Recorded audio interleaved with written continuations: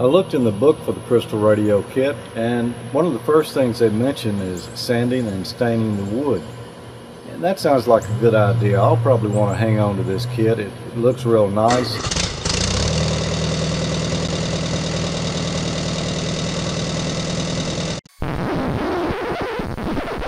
We should have 8 Phillips head screws, a 5-inch length of white 2.5-inch diameter PVC pipe.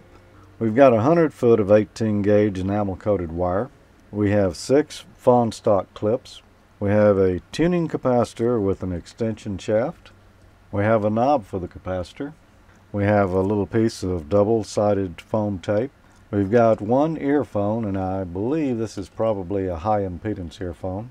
We've got a piece of pine board. We've got 7 feet of insulated stranded wire. We've got a 27 k ohm resistor, and that's red, violet, orange, gold. And we've got a 1N34A germanium diode. There are a few tools and supplies we'll need to build the kit. First, we'll need a Phillips head screwdriver. We'll need long nose pliers. We'll need wire cutters. We'll need a tape measure or a ruler, a penknife or an X-Acto knife, a small hammer, an Allen wrench that will fit the knob. We'll need some masking tape and some super glue. We won't need a soldering iron for this at all. According to the instructions, you should use a nail to drill some holes into the board, going by the template that's included with the kit. Now, I'm going to use a drill on these because I want them to look a little nicer. So what I'll do is just take a punch here,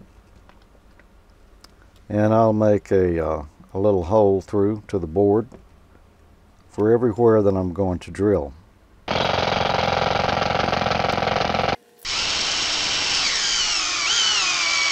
Phase 2 of the kit involves winding the coil. We're going to have approximately 66 turns of this wire, which will be about 52 feet. Now, it's not important exactly the number of turns that you have. What is important is that we want to make the length of the coil 2.5 inches long.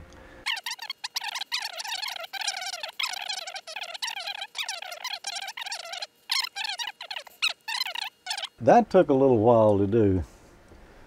I found the secret was follow the instructions in the book, do a few windings first, get them on there good, then use a little super glue to tack them down. After that, I was able to wind the rest of it fairly easily, and when I got through, I just ran a couple of beads of super glue down that to hold it together.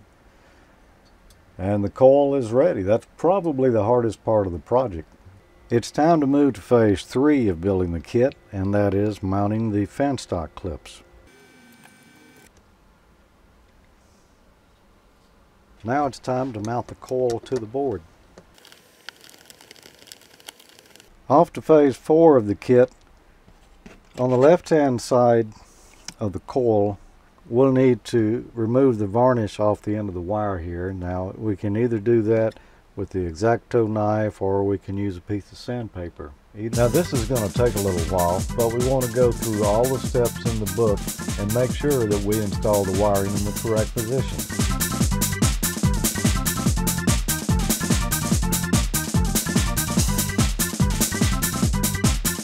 Looks like our board wiring is about complete. The wire comes off the left-hand side of the coil, goes to this clip, comes around, loops under this clip, and goes out. The wire from the right-hand side of the coil comes all the way down to the bottom clip, loops across it, comes under this clip, and then out. And then there is one jumper wire between the earphone and the detector right here.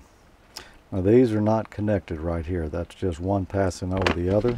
Our next step is to take the 27 k ohm resistor and put it across the speaker clips. Our resistor has no polarity, so it doesn't matter which end goes to which clip here. However, a diode is polarized. We take the germanium diode, we'll put the cathode side of the diode into the detector clip that goes to one of the speaker clips. The cathode is the side of the diode that has a line on it.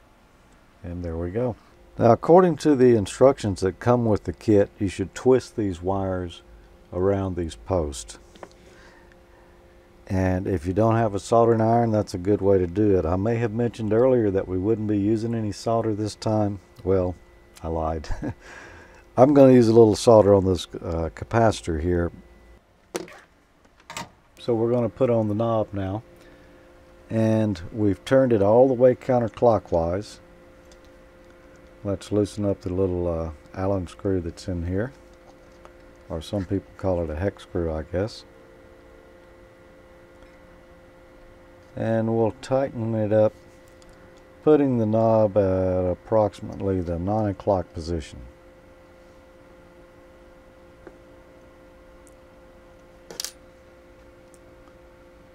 Okay, so it looks like it goes from about 9 o'clock to 3 o'clock. Remember the stranded wire that came with the kit? Well, that is going to be hooked to the ground clip, and that'll run to my ground system over here. I'm a ham radio operator, so I do have a ground system in here, and it's an 8-foot rod that runs down on the ground right outside the building here. If you don't have something like that, you could hook it to a cold water pipe as long as it's metal. PVC obviously wouldn't work. Or you might hook it to a radiator system in a building. Whatever you can find that'll get you into the ground. If you can't actually get a pipe or a rod that's run in the ground, you can just lay some wire out across the ground and that will work as well. We've got our ground wire connected. We've got the little high impedance, what is this? It says receiver on it. The little earplug. And we're going to hook that to the 2 clips over here on the right hand side of the board. And now we're about ready to start listening to glorious AM radio. One thing left.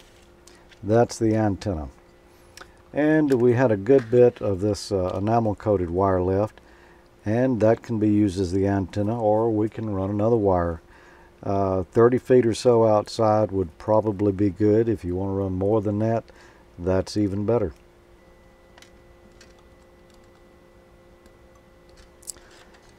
And now our antenna is connected. So, let's turn on the power. Well, there is no power. It's powered by the radio signals coming out of the air. If you enjoy Amateur Logic Shorts, please click the like button. Be sure to click subscribe to be notified when new episodes become available. And let your friends know about this video by clicking share.